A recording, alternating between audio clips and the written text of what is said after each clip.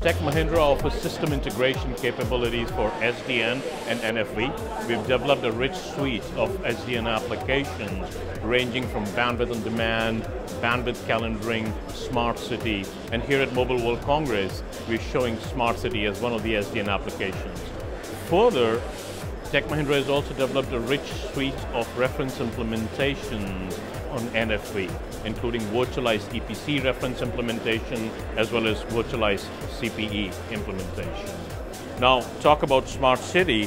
Think about a city where you have a number of video cameras everywhere. And as we talk about Internet of Things, we're trying to connect all these things. We need to put the right infrastructure in place that's flexible, that's programmatic, where different devices, different applications can really ask the underlying infrastructure what capabilities they need.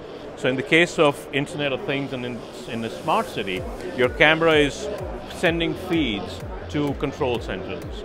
And as soon as an event happens, say a security event, a disaster, a fire, blast, what have you, as soon as the camera detects that, in a real-time way it can go and configure the network asking for fatter pipes so that it can send high-quality video to emergency responders so that you can have good response systems in place. So that's a demonstration we are showing here, a smart city on SDN. As soon as we create, you see a blast happening, the camera here detects it, the application goes, talks to the controller, the application asks the controller to allocate a fat pipe, and you can see the network has been reconfigured and a high-speed, high-bandwidth pipe has been allocated to this camera, and hence it creates much higher bandwidth feeds that then you can see. From a video perspective, you get high-quality video being delivered, and that's the video that then can be delivered to emergency responders.